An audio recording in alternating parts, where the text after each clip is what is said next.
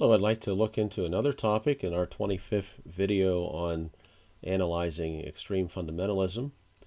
This one has to deal with a topic that I would entitle soul winning, something familiar if you're in these churches. It's something that is pushed very hard, something I'd like to try to look at and define and to determine do they have a basis for demanding such things on the people of God.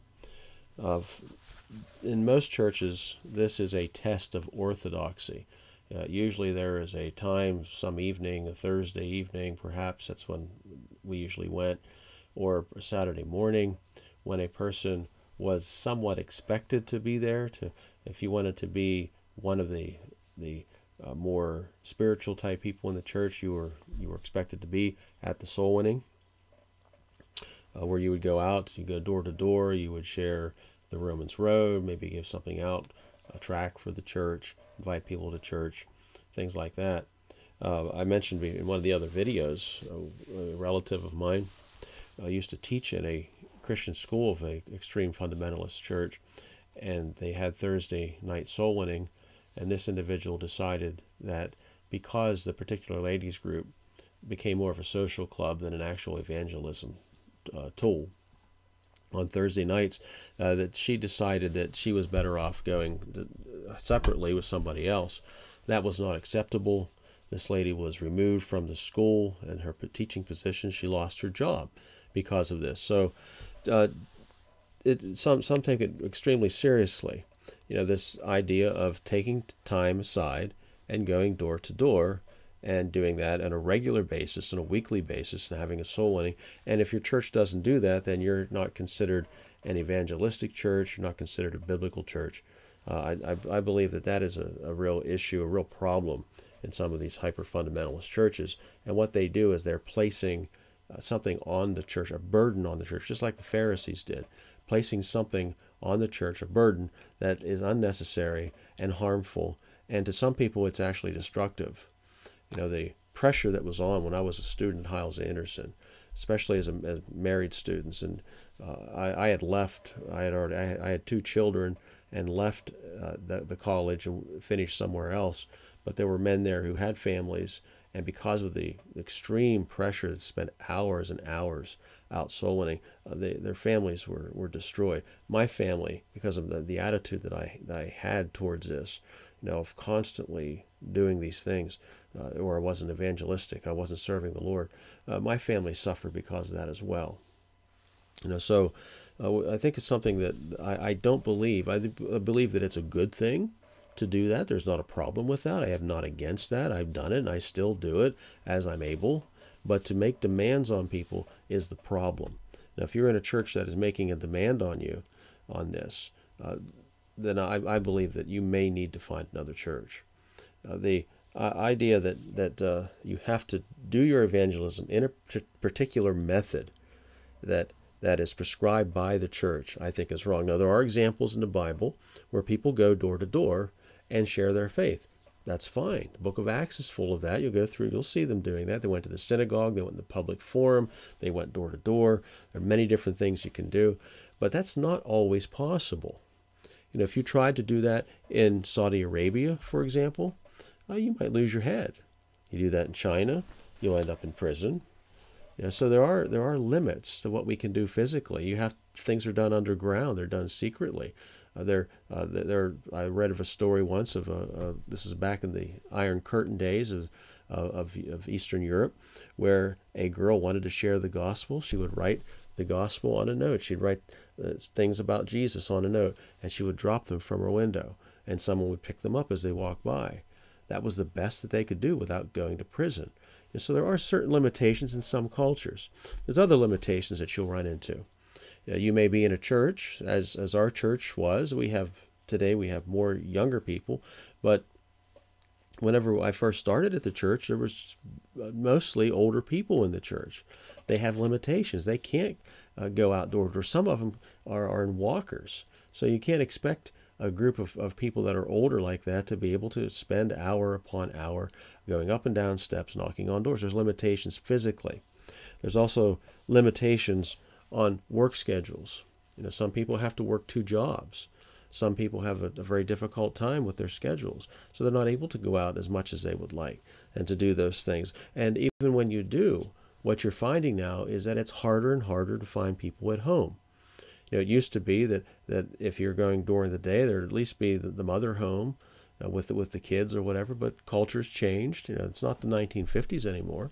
And so the wife will be gone, the husband will be gone. You might see a kid or two sometimes. Sometimes you'll catch people, sometimes you don't. Now, of course, you can always leave something in the door. That's what we do whenever we would do something like this.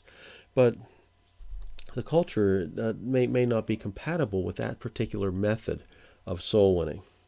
Now, again, I'm not condemning the practice at all. I think I would love for our church to be able to do more, but because of the limitations, we're not able to. Now, we have deacons that do some visiting on a regular basis, that they'll go and they'll visit folks that need a visit. We try to go out and do evangelism. We've done evangelism at county fairs where people are walking in and out. We've done that before. But again, because of limitations, I myself, as a pastor, I have to work a full-time job.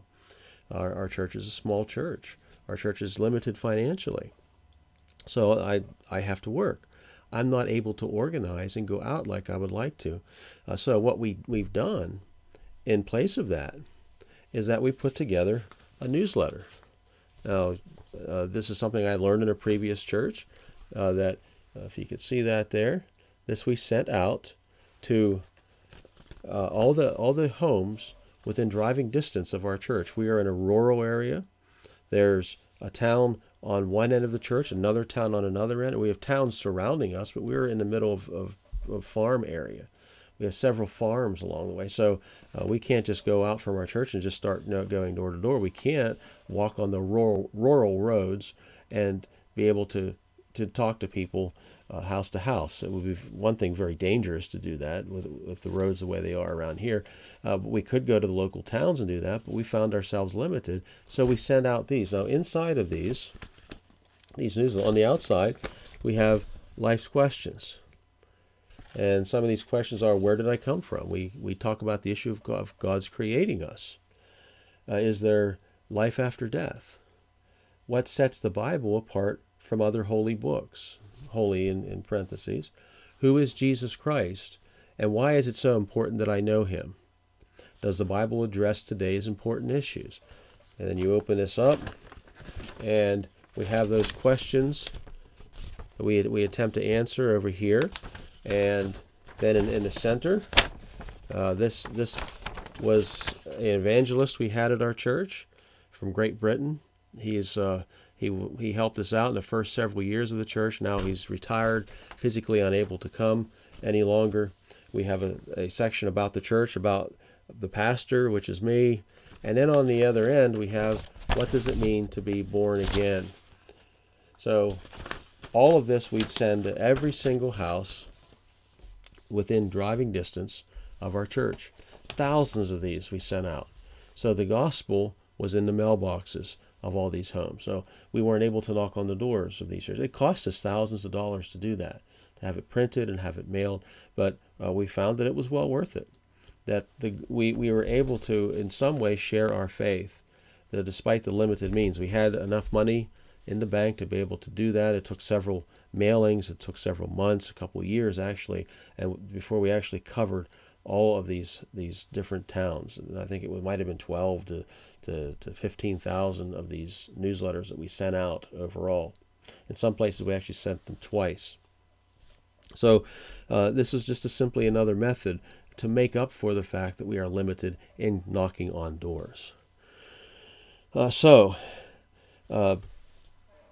In looking at this particular issue, nobody has the right to make a demand on you, the Christian, that you must use this particular method in sharing your faith in Christ. That if you don't go door to door, you put your white shirt and tie on or whatever you do to go and you give a particular presentation to an individual of the Romans Road or whatever, that you must do it this way, that person is being pharisaical and making demands on you that are not in the scriptures. Nobody can make a demand on you that is apart from the Word of God itself. No, they can say this is what they did in the Bible, the example we have in Acts, we can emulate that, but we're going to find the cultures are different. So we may not be able to. We may not be physically able to do these, but we can find ways to share our faith. And we should. We know that we should go into all the world and preach the gospel to every creature. And so we send out missionaries. We send out newsletters. We, as individuals, talk to our friends, our family, the people we work with as the opportunity comes up. And as we have opportunity, we can go door to door. We can go into the public forum and preach or share our faith and give out tracts. But to make demands on people to be at a certain spot at a certain time and doing a certain thing in a certain way is not biblical. If you have any questions or comments, please leave them in the comment section. We can discuss this. And again, thank you for your time.